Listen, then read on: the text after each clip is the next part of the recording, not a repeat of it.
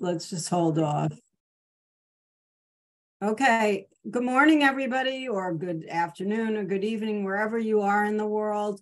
Please give us one more minute as we let people into the room, and then I'll officially welcome you. I hope everybody's having a wonderful summer.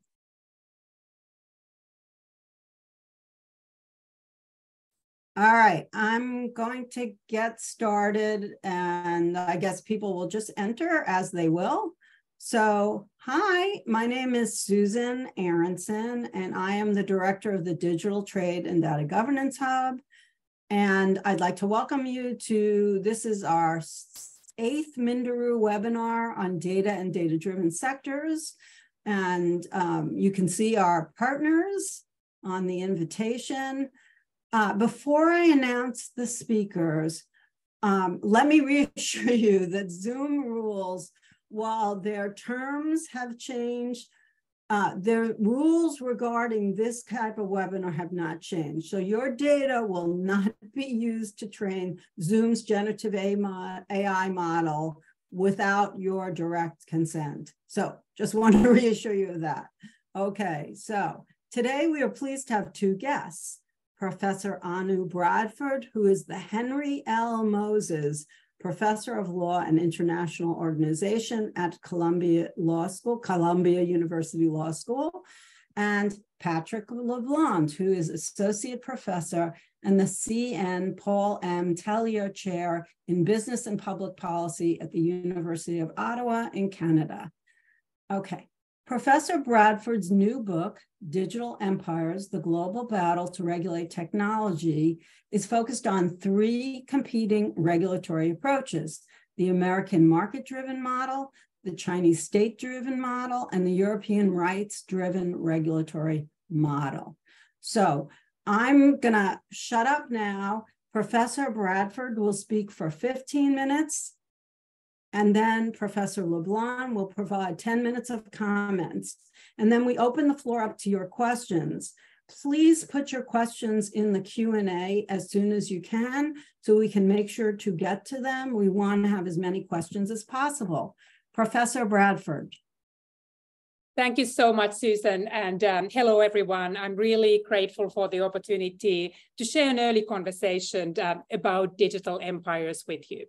So to get us started, the basic assumption underlying the book is that there is a growing consensus that digital economy needs to be regulated, but there is no global consensus on what that regulation ought to look like. So in the book, I argue that we can, to some extent, simplify the world, but we can identify 3 primary approaches for digital regulation. And as Susan said, one is the American market-driven approach, then there's a Chinese state-driven approach, and then there's a European rights-driven approach. So very quickly, how do I understand these models? So the American market-driven model focuses on free speech, free internet, and incentives to innovate. It really takes a strong faith in the self-regulation by tech companies and reserves a very marginal role for the government. So it is more of a techno-libertarian view of the world that is believed to enhance both democracy and economic prosperity. The Chinese take a very different view. That China is focusing on a state-driven attempt to make China a technological superpower. In addition, the Chinese government leverages technology to further censorship, political control, surveillance, and propaganda.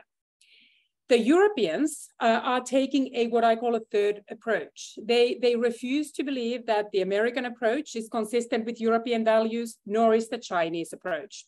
So the Europeans have more of a human-centric approach to digital regulation, where the fundamental rights of individuals, the users, the citizens, the consumers, is central.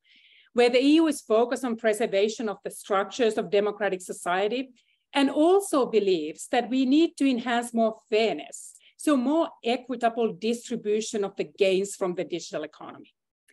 So why do I call these 3 regulatory models and the jurisdictions that embrace these models empires.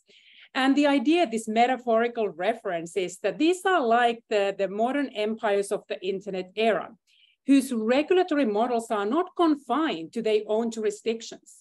Instead, they are exporting their regulatory models across the global digital space. So we have the Americans exporting their internet freedom agenda and primarily exporting the private power of their companies that are now all over the world, where the digital citizens in all continents are basically using American companies' digital products and services. Then we have the Chinese that are exporting infrastructure power. So they are building digital infrastructures, including telecommunication networks across Africa, Asia, Latin America, and so forth. So what are the Europeans exporting? They are exporting their digital regulations through a phenomenon that I have called previously the Brussels effect. So the Europeans are really taking the lead role as the regulator of the digital economy and providing the model for those governments that want to replicate what the EU is doing.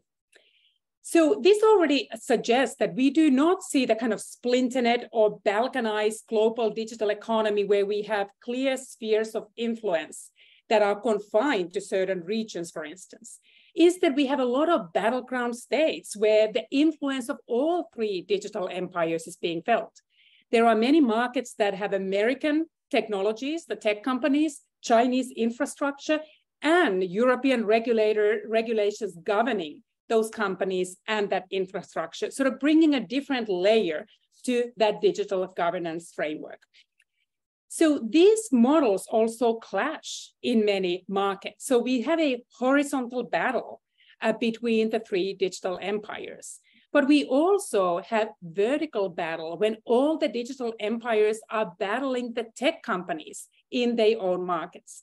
And in the book, I explain how these various digital battles intersect and shape the global digital order.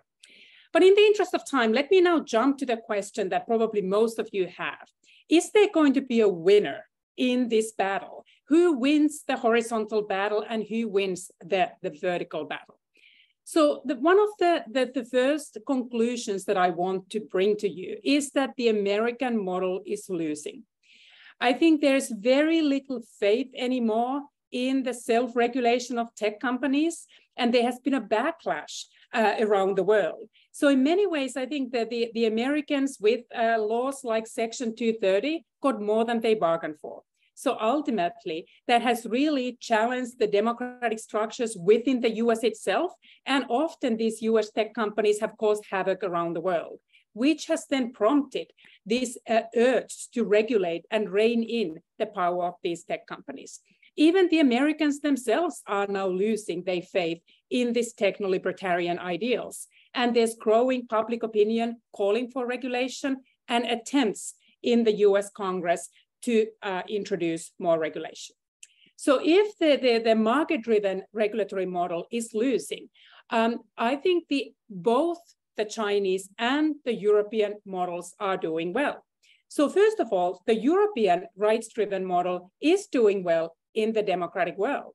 There's an attempt to replicate many of the key legislations, including the GDPR, including then the various antitrust regulations that the Europeans have introduced. And now, potentially the soon-to-be finalized AI Act is also gaining attention around the world. So if I say that the European model is doing well, I see three concerns for the Europeans. So one, which is also a concern for Americans that are considering potentially adopting a variant of the European rights-driven model, is this European model consistent with innovation and technological and economic progress? Because ultimately, we don't see any European companies like European Google or Meta or Apple or Amazon. So often, the presumption is that the Europeans can only regulate, but they cannot generate technologies. And here the book says that digital regulation is not the reason why Europeans are not generating world-class tech companies. There are a host of other reasons, including shallow and disintegrated capital markets, punitive bankruptcy laws, a lack of ability to attract the global talent that have been fueling the American tech economy, but not the European economy. So that I am not too concerned about as an inherent weakness of the European regulatory model. But I see two big challenges remaining for the Europeans that really give me deep pause. The first of those two is that I don't think the Europeans necessarily are overdoing the regulation to the extent that it curtails innovation. I'm more worried that the Europeans are underdoing it, that they are not regulating enough, or at least they are not implementing the regulations in the way that we see concrete outcomes in the marketplace. So the Europeans have a great track record in passing regulations, but less of a great track record in enforcement. Many of us who follow the GDPR very closely know how important the regulation has been on paper, but also know of many inherent weaknesses in its enforcement. So that is something that may make the European model's victory hollow, and in practice, leave the tech companies in charge, which would be implicit victory for the American market-driven model. The final big challenge for the Europeans is that even though the European rights-driven model is doing great in many parts of the democratic world, the authoritarian countries are not buying it. They are instead turning to the Chinese model. So China is doing very well in providing a model for the authoritarian or authoritarian-leaning countries. And there are a couple of issues that the China has done right. So first of all, through its infrastructure power, it has provided many developing countries a path to digital development. They have equipment that is cheap and that is good. And also, China has shown to the world, and this is very hard for the US and its democratic allies to accept and acknowledge, is that China has shown to the world that the countries don't need to choose between political control and thriving innovation. They have been able to combine the two. And that is attractive for many governments that do not want to have enhancement of democracy as the goal of their digital society.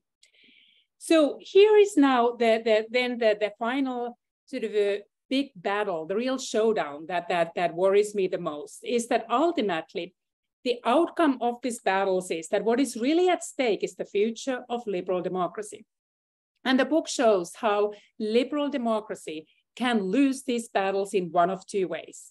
So one way is if the Europeans and Americans are losing the horizontal battle to China, and the Chinese digital empire is gaining influence worldwide, even more than it has already. So we are expanding the Chinese surveillance state and the vision of digital authoritarianism as a governance model across the world. But we need to keep in mind that liberal democracy is also losing if we cannot win the vertical battle against the tech companies. If the US and the EU cannot find the way to effectively enforce their regulation, the US cannot legislate or the EU cannot enforce vis-a-vis the tech companies. Because one of the outcomes, one of the consequences of that is that we need to concede that the digital economy is only governable by authoritarians or by tech companies, but there is no democratic governance model that is ultimately effective. And that is the kind of conclusion that neither the United States nor Europe or their democratic allies can leave the world with. So ultimately, I provide there an argument for closer transatlantic cooperation, both to prevail in a horizontal battle against China, but also to prevail in the vertical battle against the tech companies. So more to say, but I'm really excited to engage with your questions. So let me now hand it back over to Susan. Thank you so much, Anu. That was really great. And it led me to come up with a question that I do think this is changing. And what I mean by, so in terms of generative AI, when you're creating a large language model, you're scraping the web. And so you're getting a sample, which means that although these companies have always relied on data, they have to have more cooperation in terms of governance from other countries, because it's essential now to their future profits. So do you think that that might lead to what you really want to see, which is a real, not a fake exception of regulation to some extent that allows them to source the globe, but also holds them in check and points out the enforcement failures of good law? Maybe that's an unfair question to ask now before Patrick goes, but it's something to think about. So I'm happy to take on that, Susan. I think there's more to say probably on that for many people who are on this call. But I think the generative AI presents a really interesting potential shift in the dynamics that I am observing. So one is what I mentioned, the kind of disturbing conclusion that China has shown that they can combine innovation and political control. We are now seeing China lagging behind the United States in generative AI, in part because of the censorship rules. The data that you feed these models with needs to be consistent with the values of the Chinese Communist Party. That makes it much harder to create these models. So this is a potential for the democratic regimes to vindicate the idea that there is a positive correlation between political freedoms and economic innovations. But the second is that there is a case for regulation. So for instance, we may see a greater influence that the Europeans have globally on the regulation of the AI. Because if and when the Europeans will have the AI Act in force, which is expected to be in the end of this year, the companies that want to offer generative AI in the EU need to comply with European rules. So if they then want to offer the same system they have trained using Europeans' data in other parts of the world, they need to continue to follow those European regulations in other parts of the world as well. So if they want to evade the European regulatory standards, they would need to retrain their models and leave out all that data that they have access to in Europe. And often the models perform better when they have more data, and then that would imply that the model is inferior. Of course, you can say that sometimes the European data is not relevant. You can have synthetic data, and that dynamic may not hold. But I think that's one issue that is already extending the European regulatory approach abroad, which then ought to provide a greater impetus by the US government and other governments to say, well, let's rather not just be passive recipients of how the Europeans want to regulate it. Let's really try to think about the regulation jointly as an international community. There are efforts to do that, but I think there's also challenges in how much we can really accomplish given the different views across the different markets. Thank you, Anu. Patrick, looking forward to your comments. All right. Thank you, Susan. Thank you, Anu, for the introduction of your book. So I'll say it out loud to anyone who's on this call and anyone else. When you can get your hands on this book, read it. It is great. I really enjoyed it. In fact, it's a bit of a cliche, but this is kind of the book that I wish I would have written. And a lot of my thoughts and Susan and I have also had lots of discussions about a lot of these issues are in this book. But fortunately, Anu has done a much better job than I'm sure I would have done writing a similar book. So her book brings together and organizes a lot of discussions and debates and issues about business and governments in the so-called digital economy. So, it touches on issues of surveillance capitalism, big tech, tech war, AI governance, which we just talked about, cybersecurity, decoupling, de-risking, etc. You name it, it's in there.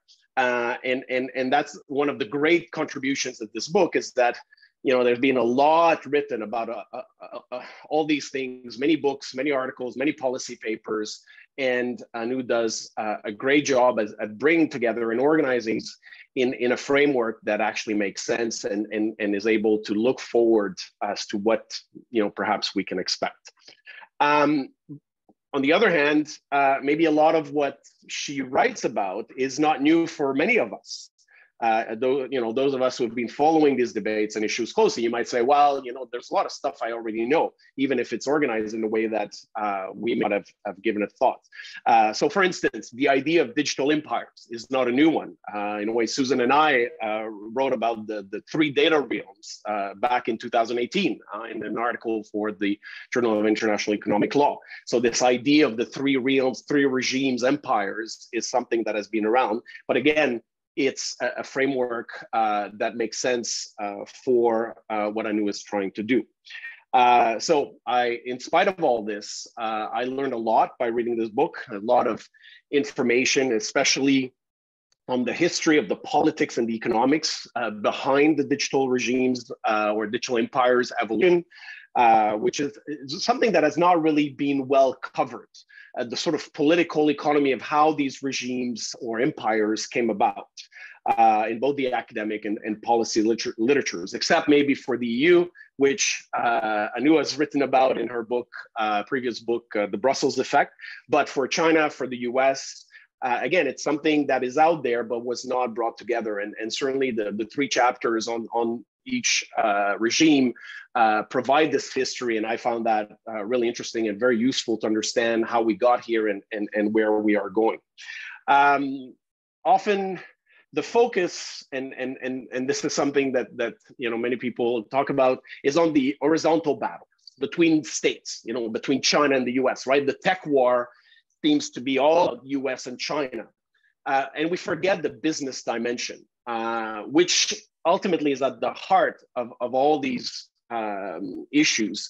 And that's one thing that Anu in her book does very well. She has the horizontal and vertical battles and focuses very much on the role of business, especially big tech, in the evolution and the battles related to the digital empire. So as someone who is always saying, business does not operate in a vacuum, and governments, cannot really exist without businesses.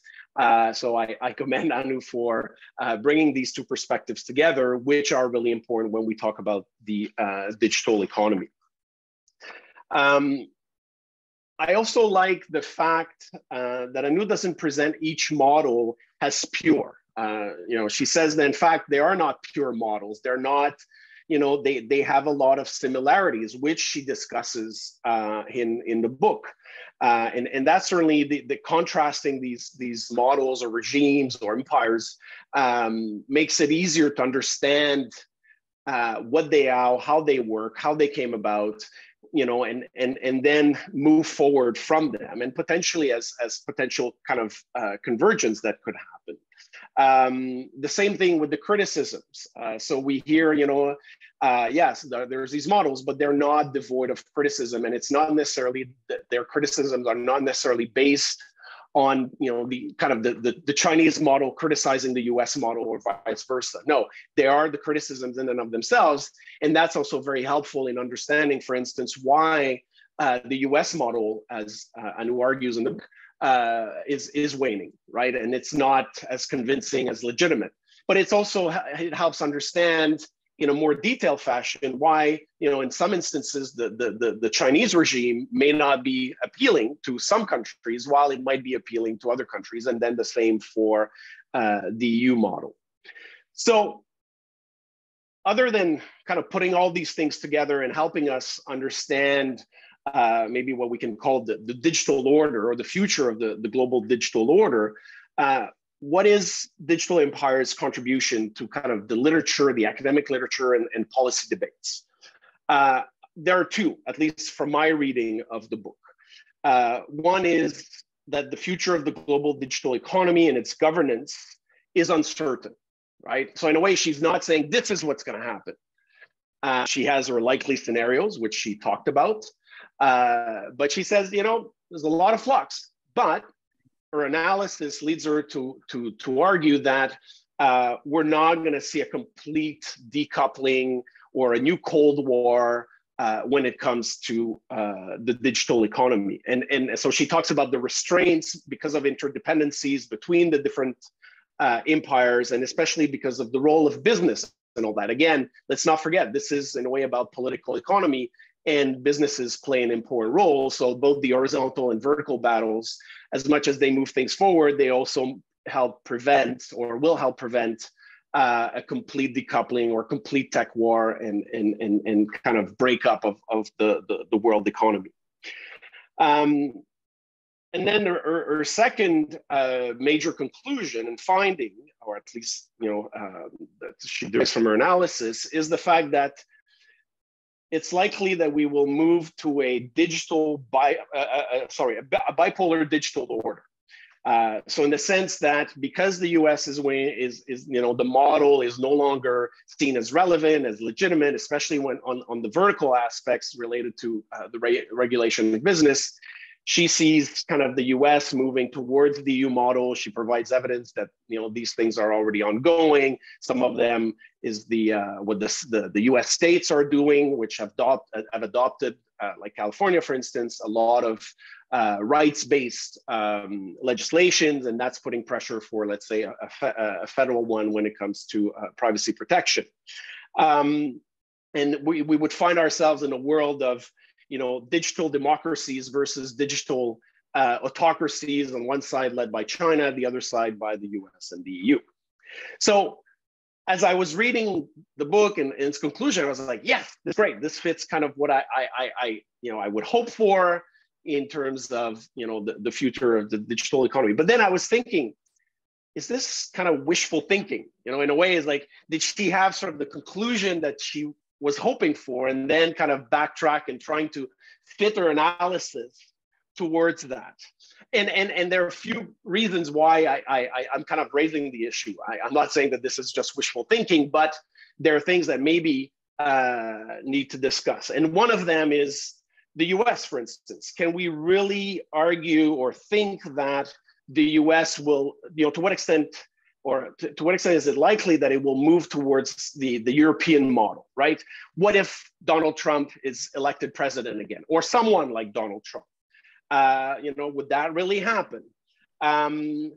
Surprisingly, in spite of the closer cooperation with the EU that the US has had under Joe Biden, still, a lot of the things that have been adopted by the US government under the Biden presidency, whether it's the CHIPS Act, the Inflation Reduction Act, initiatives like the Indo-Pacific Economic Framework, the Global Cross-Border Privacy Rules Forum, digital trade agreements with countries like Japan, we're not seeing the US moving closer towards the EU model or rights-based model, right?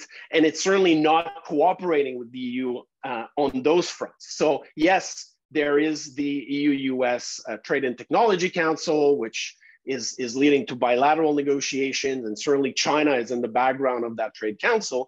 But still, there are a lot of things that are done that, to me, cast doubt on this possibility of the US really moving towards the European rights model. So, and then there's the divisions in Congress, which Anu, she talked about all these things. I guess I'm just interpreting them maybe in a somewhat different light. Although she does says that it's unlikely. It's likely. She's not saying that this is for sure what's going to happen, but this is a reading of what's happening.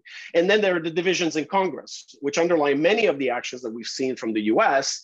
And it's not clear that those are going to go away either. So in a way, I'm kind of questioning or throwing a bit of cold water on this bipolar notion, and would the U.S. potentially continue trying to have a sort of third way, if we want to call it that. The second point, based on the analysis and the conclusions, is also what about other countries in Africa, in Asia, and Latin America, where is it possible that instead of choosing either to align with the digital democracies or the digital autocracies, we'll try to stay on the fence, a little bit like they've done so far, and try to get the benefits of both sides, right? There's question. And also for a lot of these countries, the European model is not cheap, even if they've imported already some of these elements when it comes to personal data, when it comes to the private sector, so in a way, even China in a way has adopted some of the EU's model, as Anu mentions and discusses in the book.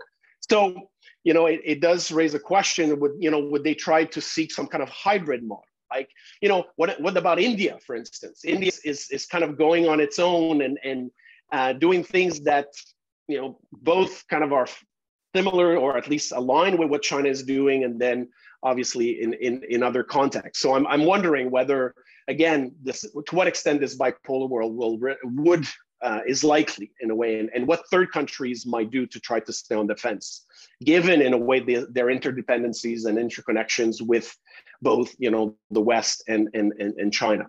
Another thing that you know, and that I didn't see and I would have liked is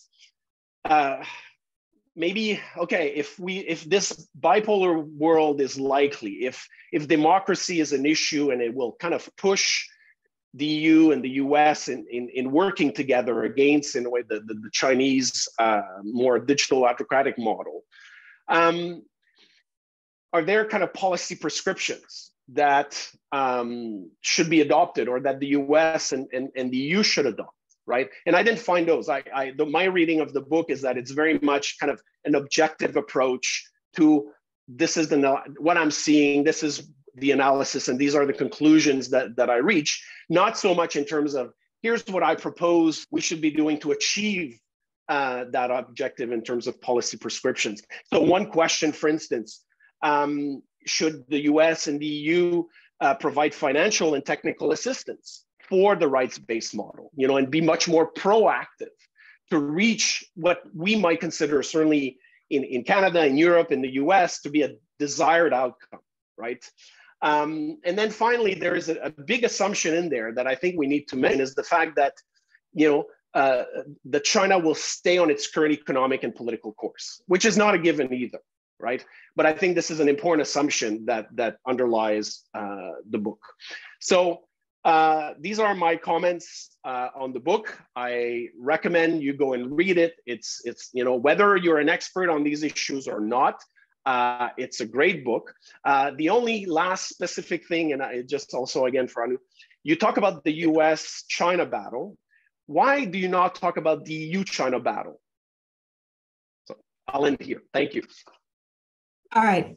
In general, I would give Anu a chance to respond, but because we are an audience-oriented, we're going to start with the questions now, because so many people have questions. But thank you so much, Patrick. She has a lot to respond to there, and thank you both.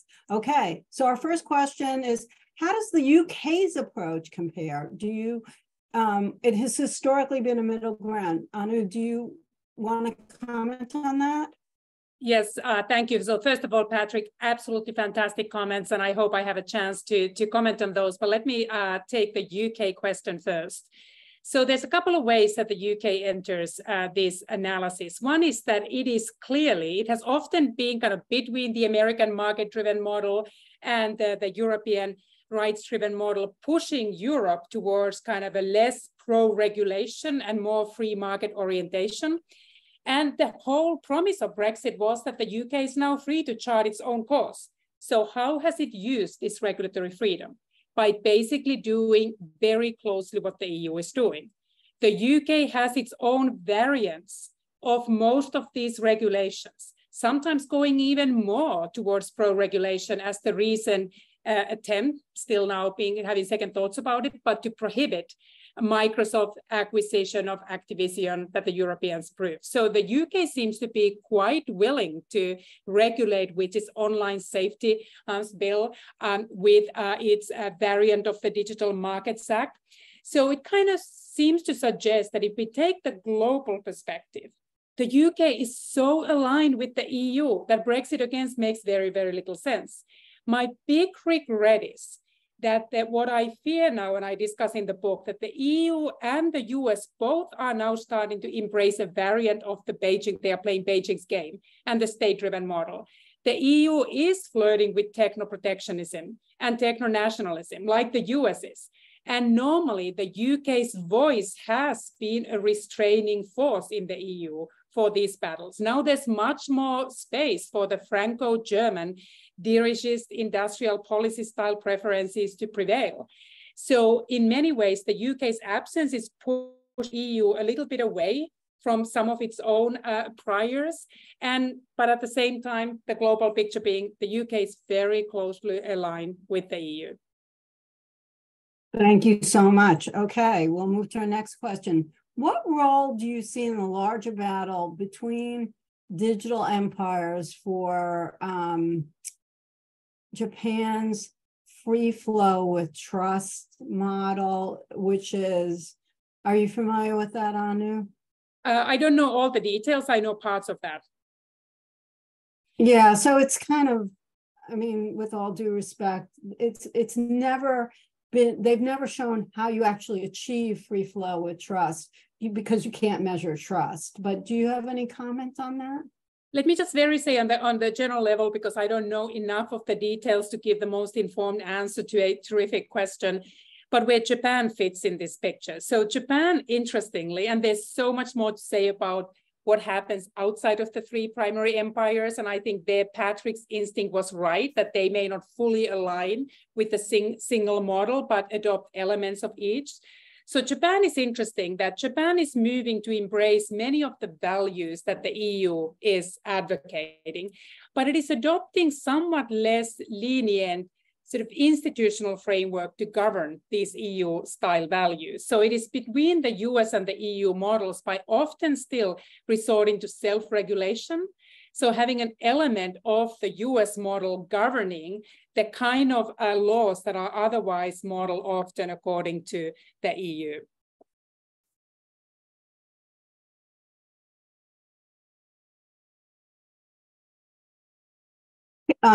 Okay, our next question is about Bitcoin mining. Do you feel like you can comment on that?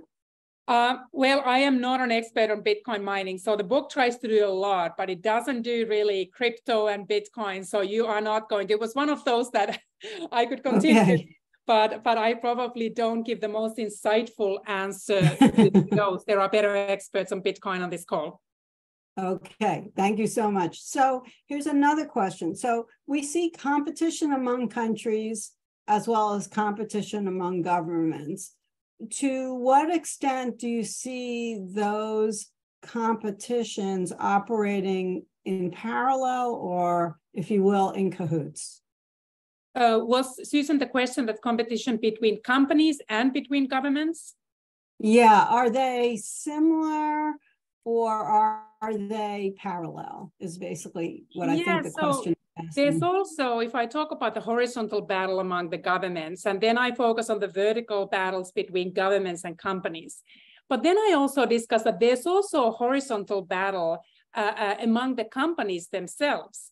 And to some extent, we could say that whatever the EU has failed to accomplish through regulations of the GDPR, we have seen more of a shift towards privacy in the marketplace when Apple, for instance, has introduced its do not track feature, which constrains probably Meta much more than any GDP fine does. So sometimes the tech companies come to the rescue, if you like, of the enforcers by engaging in the battle against other companies and thereby sort of bringing more of a market discipline.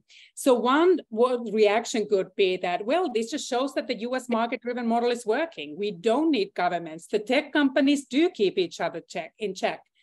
But there, I raised this question, I acknowledge that, but at the same time, we would then need to be comfortable with the idea that what is driving these companies is consistent with how our democratic governments want our societies to evolve. And I am not sure there that we want to be at the mercy of Apple taking care of our data privacy as long as it is consistent with the business model and the profits of the company.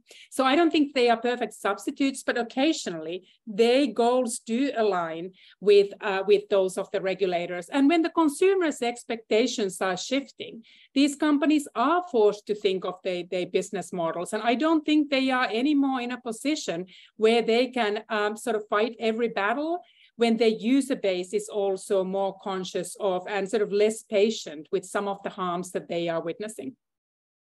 Thank you. Are you familiar with China's new regulations on generative AI?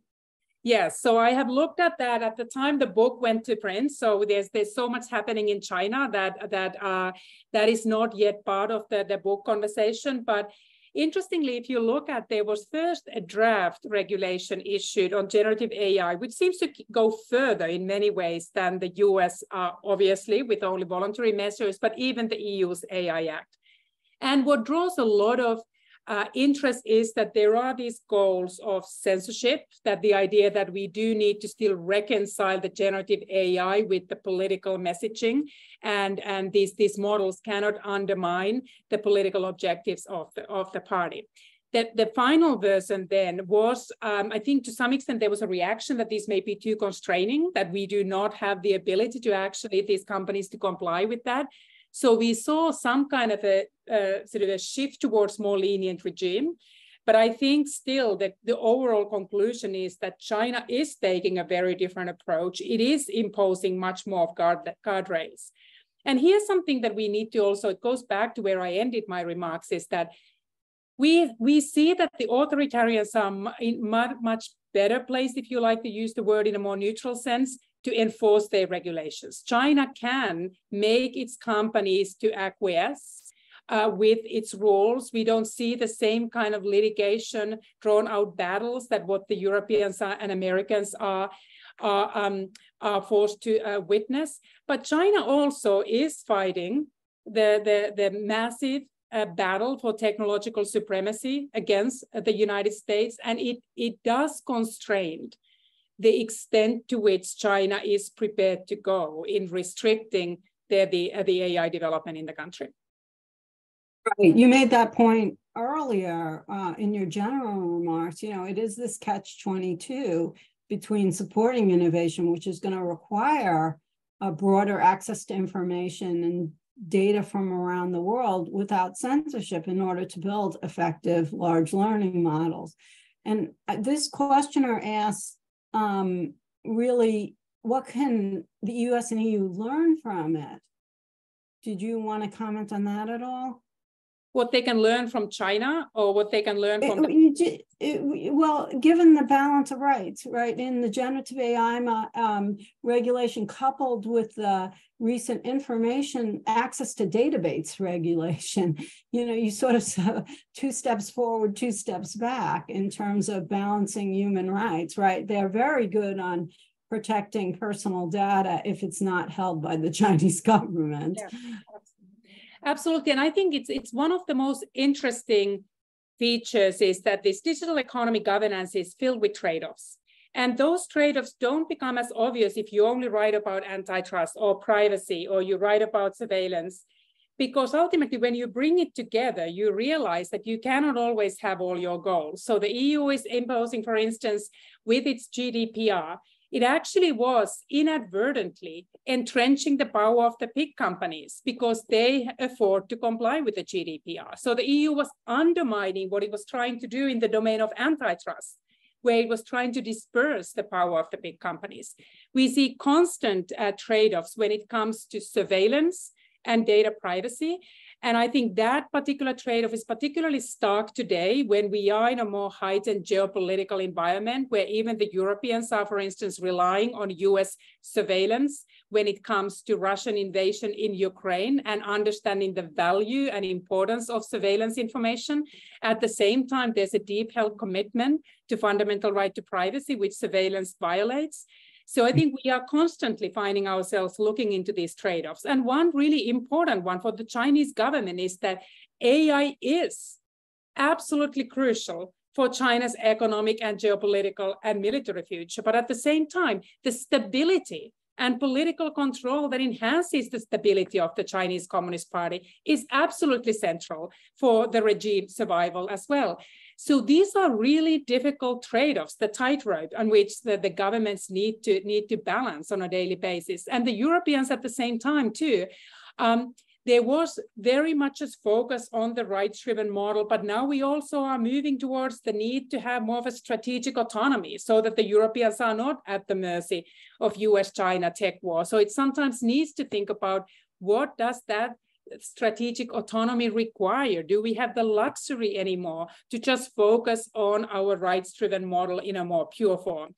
So I really invite all of us to take these trade-offs very seriously. But again, I think it's one of the goals of the book is, and this is something that Patrick's comments recognize, it's trying to show that these are really binary and easy decisions. There's a lot of nuance that go in there. And it's very hard for me to say that this is how China is going to go about this trade-off. I think they don't know how they're going to solve the trade-off, but the contestation of these competing objectives is constantly present and informing why we don't see as extreme outcomes, but we do see more of a balancing when it comes to policymaking. Thank you so much for that. Okay, this is a question for both of you. How are traditional physical jurisdictional boundaries overlaid into digital empires, which seem largely not subject to existing political jurisdictions?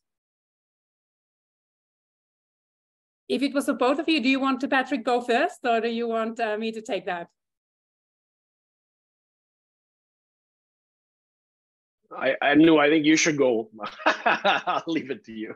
So I think that there's been this idea in the early conversations of the regulation of the digital economy that this is a borderless world. Digital world doesn't know the boundaries, and that's why it cannot really be regulated. It's not even legitimate to try to regulate a sort of impose a territorially bound regulation. And there, I would push back and say that the states are still the fundamental unit around which societies are being built. We have a lot of commercial activity, for instance, that transcends boundaries, yet we still have state laws governing. We have conflicts of law and other regimes to way to deal with those questions and legal situations that cross the boundaries. So I still think that we see both. We see extraterritorial regulation, we see regulations and choices by digital empires having implications outside of their own empires or in the peripheries. But at the same time, we see an attempt to redraw, to some extent, the boundaries along the state lines. And that's why I think we see those conflicts. So we constantly see, for instance, you have US tech companies that are trying to do business in China. And there is no question that the Chinese government takes the view that the Chinese laws apply there. And for instance, Google cannot operate an uncensored search engine. Google tried to create a China-specific search engine. Well, that backfired in the United States among the employees, the US government, the shareholders that didn't like the idea that the Google and American companies capitulating to the Chinese censorship machine. And Google decided to pull out of that market. So it basically was retreating back to the jurisdictions where it was able to do business according to its values. So I still think that the state rules matter, but obviously the enforcement of those rules have become blurrier and somewhat more complicated because we see both jurisdictional overlap and sometimes inability to effectively enforce your model necessarily outside of the borders. Patrick, did you want to add anything? Well, the only thing I will add, and you know, in a way, I think it speaks to what Anu just mentioned, is the fact that in a way, companies are facing these different regulatory environments and different laws and different regulations and are trying to make sense of them. And it is a huge challenge. So in a way, if state-based regulations did not matter, then companies would do whatever they want. But that's not the case. And we see in you know, the lobbying in some cases pushes for in a way, more convergence, while at the same time, less regulation. Obviously, companies don't like necessarily the regulation, but I think the behavior that we're seeing is because state-based regulations and laws actually matter. Why is it that, you know, as Anu mentions in the book, that you know, the big tech's long dollars and resources have exploded in Washington and Brussels? Well, if it didn't matter, you know, they wouldn't spend their money there. In fact, it does matter. So I think, you know, looking at the economics of this and looking at what companies are doing and how they're trying to manage, as Anu said, kind of confirms this idea that, you know, the digital economy still operates within state borders, even if there's fluidity across that, and even if there is extraterritorial applications, and that's part of what needs to be managed. And states are still trying to figure out. I mean, Canada is the best example where, you know, our trade agreements are completely not in line with what we're doing domestically, interestingly enough. Yeah. Thank you so much. Okay, I'm going to reframe the next question, which is basically about, is the U.S. captured by big tech, by the big data companies? Do you think so? In many ways, it is. I mean, there is a reason why we don't see this shift in public opinion translate into concrete legislation. So the Congress remains divided. There seems to be an agreement on two things. So China is a problem and that the big tech is a problem.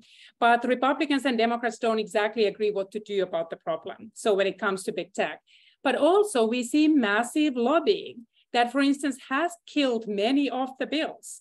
And tech companies are very skillful, for instance, using the China card and saying, if you impose all those antitrust regulations on us, we cannot innovate and we cannot help you win your horizontal battle against China if you go too hard on the vertical battle against us. So there's still, of course, there's lobbying in the EU, but what is really interesting and what the American audiences don't always appreciate is that the outcomes can be very different, even if the effort is also directed towards capturing Brussels. Is that the research shows that the European legislative process is also more open to influence by civil society, NGOs. So there's lobbying, but it's more balanced. And money just doesn't play the same role in politics in the EU. So the Congress members are more beholden to the donations that they depend on. So we do see in that sense that the US is captured by the tech companies. And one can say that, look, it's less costly for the Europeans to regulate American tech companies. And so there's a political argument too, whereas here, these are still seen as an embodiment of American power and influence that does do a lot in terms of generating economic growth and innovation. So the US has a different calculus, but I think the big story is the lobbying story here. Thank you. To win at the horizon, I'm not sure win is the right word, but so this question asks, the EU puts humans at the center. How can the EU get other countries to adopt the EU model? What outcomes could effectively draw other countries to adopt the EU model? Yeah, so in some ways, just by doing what the EU does, it provides a template. It's very hard for any government to just kind of sit down and start drafting. This is a very complicated legislative endeavor. And so they look at the leading regulatory models. There's not much of a US model. There's no federal privacy law. There is no AI Act in works. There is no antitrust bill governing big tech akin to what the EU passed with the Digital Markets Act. So they look at what the EU has done. So the EU has earned the reputation as a leading regulator that provides these very comprehensive templates. It also doesn't hurt. This sounds very sort of pragmatic, but its influence in Africa and Latin America, it helps that everything exists in Spanish and Portuguese and French, not only the legislation, but the guidance and the court rulings, and everything is available in their own language. It's very easy to copy the European template. But in many ways, there's just the idea that if you look at the alternatives, and if you are a democratic government in other parts of the world, you often find the American model too permissive. The US is not legislating, and you find the Chinese model too oppressive. So you are often looking for the EU as a guidance, not necessarily to emulate the law as it is, but look at what the EU has done and selectively then importing the elements that you see working in your own jurisdiction. But let me say one more thing, Susan, because this is also a little bit about the policy prescriptions that the Patrick said that the book is not particularly heavy on. It does recognize, for instance, that it's very hard for the US and the EU to persuade, let's say, African countries to forgo Chinese digital infrastructure without providing them with an alternative.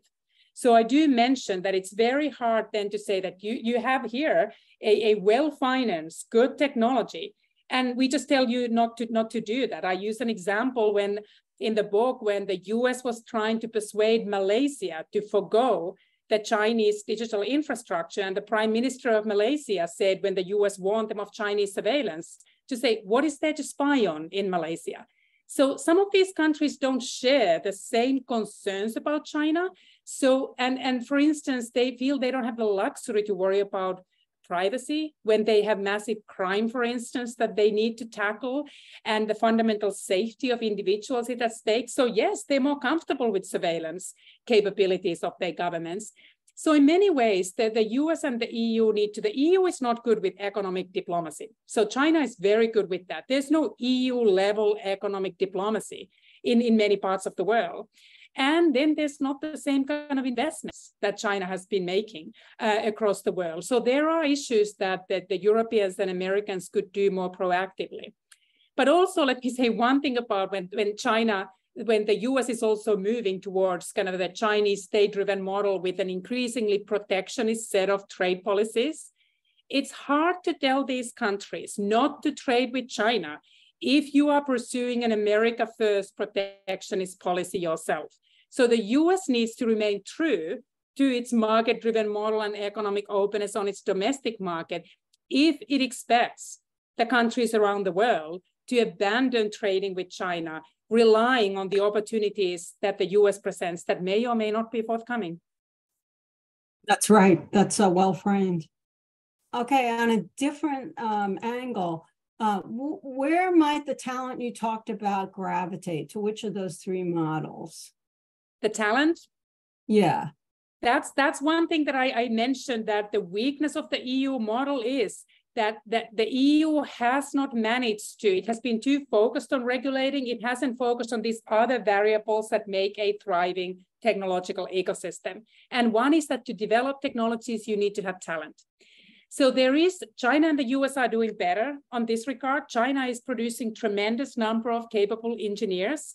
But the US, I think, has the greatest advantage here. It is not recruiting just from the US, but it's recruiting from around the world.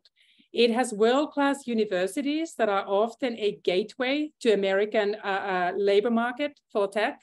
It still is the place where not only the best universities, but where the deepest pocket to fund the innovations exists with the thriving capital markets.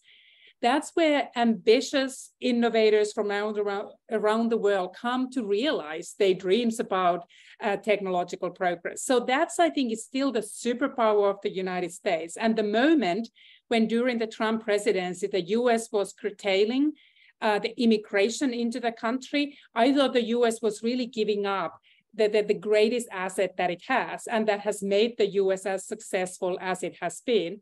So there's many ways to measure this brain drain and for the US brain gain, but no matter how you measure it, it's absolutely certain that the US has benefited from foreign talent. Just to give you one statistic, over half of the over $1 billion startups in the US have an immigrant founder. And if we talked a lot about the big tech today, but think about the founders of that big tech. Steve Jobs of Apple is a son of a Syrian immigrant. Elon Musk is South African. Sergey Brin is Russian. Eduardo Saverin is Brazilian. Jeff Bezos is second generation Cuban. The US tech talent is very much immigrant talent. And that is something that the Europeans have not been able to replicate, and China is in no position to replicate in the same way. Right. I've seen this myself in reviewing postdocs for NSF trails here.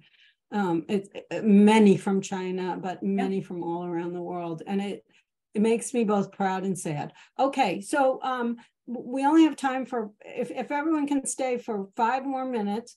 One question asks about, two questioners ask about the metaverse and how that might change things. Do you have any thoughts on that? So I don't cover metaverse in the book. And I think that it's one of those that I try to avoid the domains because the book is mainly about regulation, where we don't really see any serious attempts to regulate yet. It would have been too speculative to see how the analytical framework works. So I think it may not be that I have particularly insightful things to say about metaverse. Not that I don't appreciate the question. I think it's one of those that crypto, metaverse, other issues where I think it'll be really interesting to see if the framework holds. Well, we're coming out with an article, Adam Zabel and I, on competition in the metaverse, and you'd be shocked to see how many countries already have developed strategies and are starting to develop basic laws. I was surprised. Okay, our last question. When it comes to enforcement of digital regulation policies, are there any models that stand out as particularly effective? Sorry, if you say that again, Susan, regulation? Are there any methods or models that stand out in terms of enforcement of digital regulation that we can learn from that are particularly effective? So I think generally I'm pretty sort of skeptical of the EU's enforcement record to date.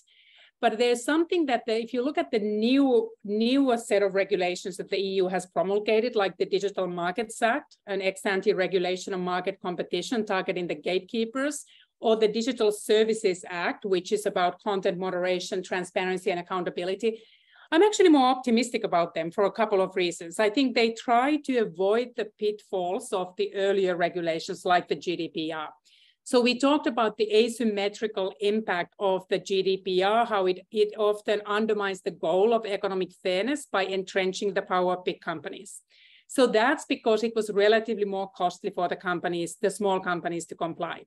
Well, the new set of regulations are designed to be asymmetrical. They impose greater obligations for larger platforms that have both the ability or sort of greater likelihood to generate more harms, but also greater resources to comply. So to me, that is good as a kind of founding principle. The second is that we've seen that fines are not enough. The EU has imposed about 10 billion of fines on Google. It hasn't unlocked its market position. So the new set of regulations are actually trying to go to the heart of the business models. So actually changing the way these companies need to do their business. So as an approach, I'm more optimistic, but again, we need to see what the track record will be when these laws are actually being implemented.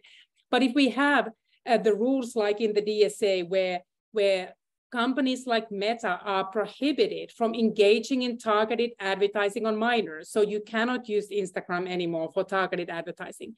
That is a very different thing for Meta than to pay a high fine to the European regulators.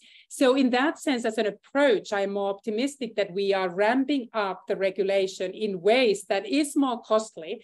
Fines are just often the price of doing business. And ultimately, that just shows that the regulators are not playing the game that they can win. So those, I think, I'm sympathetic to the approach. The same thing that it's very hard. To me, one of the hardest things is content moderation. It's so hard to get wrong. You can overdo it, or you don't know it. The line drawing is really hard. So the general approach to focus on transparency, so that we, for instance, researchers have access to the algorithms, so we can have a democratic conversation about the choices these companies are making. I think that is a right approach and probably the best we can do, because we cannot hand over the moderating role to the governments. I don't think anybody wants that. And that's not feasible. So we still need to do it together with the tech companies, but we need to understand what they're doing and how they're going about it so that we can actually have the transparency, and based on that, a conversation as a democratic society, as governments, as civil societies, on how those decisions are being made for us. Thank you so much. Unfortunately, we were not able to answer everybody's questions, so apologies for that. But thank you so much, Professor Bradford, and thank you so much, Professor Leblond. And we hope to see you all again soon. And please buy her book if you're interested in digital regulation and comparative approaches. And hope to see you all again soon at our next webinar sometime in September. Adios, everybody. Thank you, Susan. Thank you, Susan. Thank you, Anu. Thank you, everyone. Terrific questions. Really enjoyed it.